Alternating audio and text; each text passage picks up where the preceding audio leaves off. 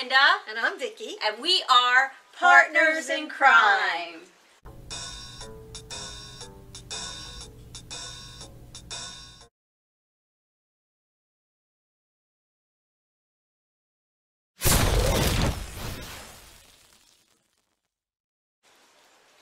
Today we have a little special wine here. It's called Eidam Sinister, and this is actually how I purchased it, which I thought was so cool. And you open it up, and that's the wine. I did put a little bit of a nice little fabric in here, but it says it is a dark red wine. So cute. So that's what we got there. And yeah, this is just so cool how it came in. So that's why I got it. It's not for the bottle, it's for the case. Very festive. So we're going to try this, and let's see. Oh, I like that a lot. It's very good. It's dry. Yeah, it's dry, but it's a lot like a Cabernet Sauvignon to me. Like, I really like this a lot. And you like our glasses. I love these. Aren't they cute? Getting ready for Halloween, so I put some Halloween decorations around, and we have our crystal ball. And yes, so, we could really use a crystal ball. Yeah, it would be nice to kind of ask this what we need to know. Right. So, right. But all right, so now we are going to dive into Dulce Maria Alavez from Bridgeton, New Jersey. And what did you find out on Dulce? Well, I know that at the time this occurred, she was 5 years old. She's 6 years old now because it's a year. It's been a year, yes. And she vanished near a playground in Bridgeton, New Jersey. This particular playground is part of a huge park. The park is 1,100 acres. Okay. And it has a pool, it has tennis courts, it has basketball courts. It even has a little zoo as part of it. Okay. So, but this particular section that they were in is not near that. Okay. It's near a high school. It's actually across from a high school, near basketball courts. So it's believed that this little girl was abducted, and it was on September 16th, and she was with her mother, Naomi. Noema. I apologize. Noema and her little brother, Manny. Right. And Noema's sister, little sister. Right, right. And who was only, I think, 8 years old. Yeah, yeah. So, Noema. Noema, I want to say Naomi. Yeah. Stayed in the car, and she let Dulce and the little guy out to run to the play area. Yes. She stayed in the car with her sister. They were like scratching off lottery tickets, and she was going to help her sister with homework. Okay.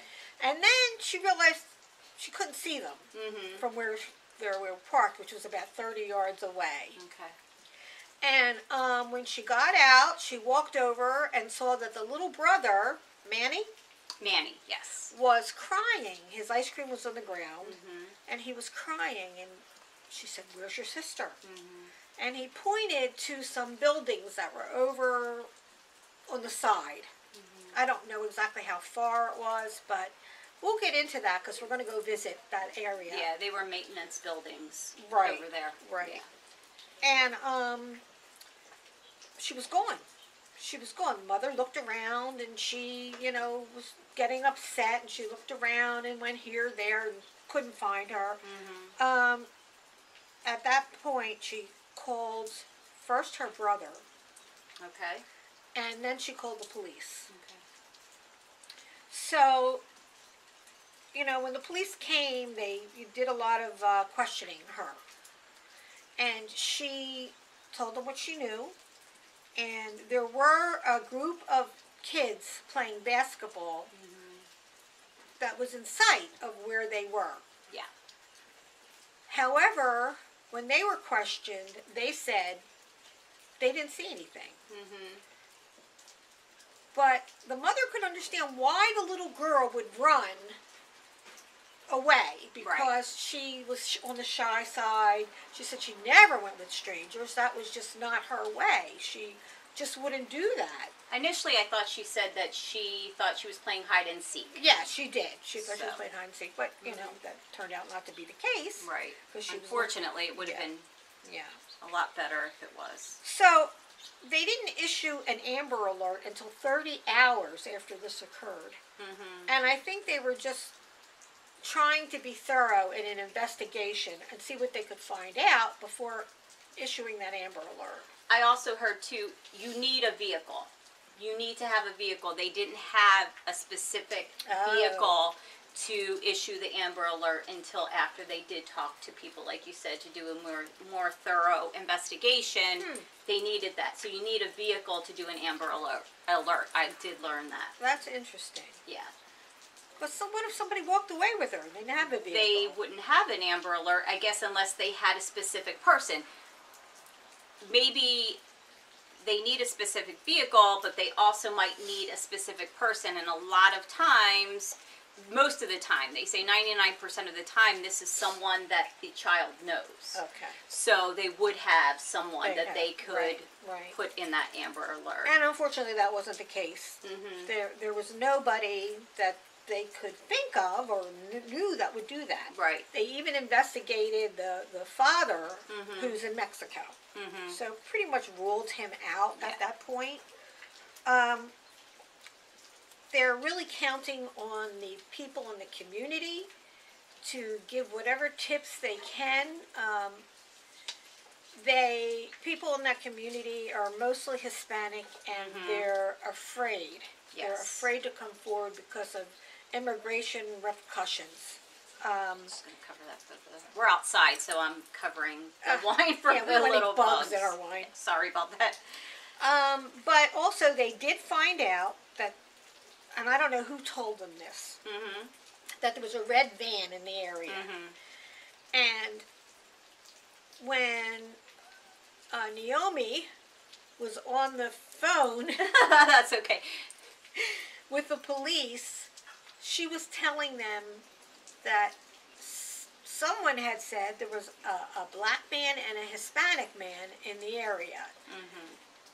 But when the dispatcher was conveying this information to the police, she said there were two black men. So there's some inconsistencies in the story. And then someone said that one of those men had pushed the ice cream out of the hand of that little guy. Right.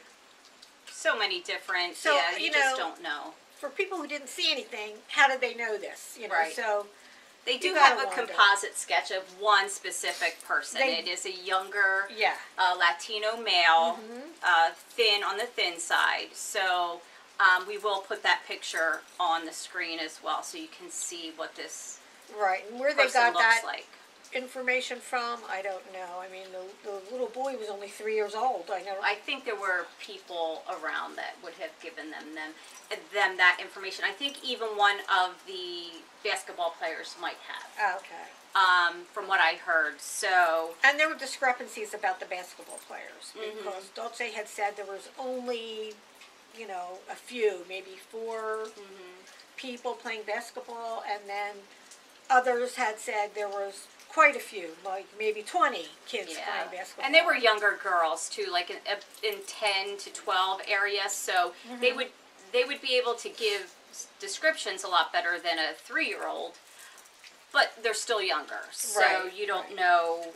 Someone might have seen something different.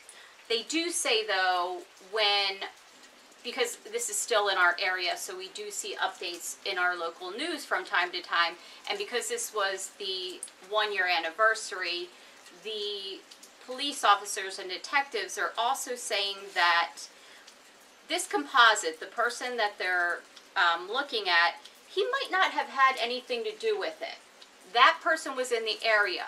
This is how they got his description. That's how they were able to do the composite. He could have been there for a legitimate reason. So they just need this person, if they didn't have anything to do with it, to come forward and say, look, I was there because of this. they could check that out, and if everything's fine, then that person won't be a person of interest. Right, right. So, and yeah, they really are counting on tips from the neighborhood. Right. And, you know, if anybody knows anything, just call them. You can do it anonymously. Call the Bridgeton City Police Department and give them whatever information you have. Nothing will happen to you. Do it anonymously. Yeah, and we will put that number on the screen as well. Dulce actually has a little sister now, too. Oh, yes. Her mom did give birth to a little girl. I think it might have been 7 months or 7 months after she went missing. Well, she was pregnant at the time. Yeah. So she does have a little sister. Because there were some comments about how the mother was eating a slice of pizza when this was going on, and there were comments about how could she eat? Right. But if she's pregnant, she's she pregnant. has to you know, you get hungry. I mean, you have to eat, or you can get sick or lightheaded or whatever. So, you know, people rush to judgment. Yeah. And I know a lot of people in the beginning were looking at Noema as a suspect, and from looking at videos of the detectives working on this, they say the suspicion of her is without merit. So there was no reason why they believed that she had anything to do with her daughter's disappearance. So we wanted to put that out there as well, just so people know that, yes, this was what people were speculating in the beginning, but the detectives, she's just been cooperating the whole time. Right, and she has this flat, I guess, affect. She doesn't show a lot of emotion. She did when she was on the phone with the police, because you could hear it in her voice. Hear that, right? The 911. But after that, you know, maybe it was shock or just the way that she handles things. Right. But she was on Dr. Phil. I don't know if you saw that. Yeah. But she was the same way with him. Yeah. And he grilled her. Right. You know, he really did. And yeah.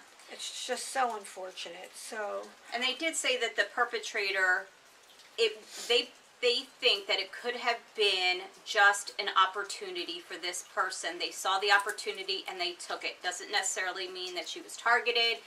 The opportunity arose to take Dulce, so this person did that. They say that the perpetrator could have lived in the area, could have been very familiar with the area, or had reason to be in the area. So it could be someone that lives there, someone that was there or worked around there and was there a lot, or someone that was there in between places. Right. Now, having said that they didn't do the Amber Alert until 30 hours after this event, doesn't mean that they didn't search. They did extensive searching. They even had divers. They had interviewed all the sex offenders that they knew of in the area. Right. And, you know, they were peppering the area with flyers and leaflets to, you know, inform the public what was going on. So they did, of that extensive, vast park, they did an extensive search for her. So we're still praying that Dulce does come home safely, and, you know, you just hate to think of what this little girl could be going through, so we're just hoping. Yeah. But we will get out there.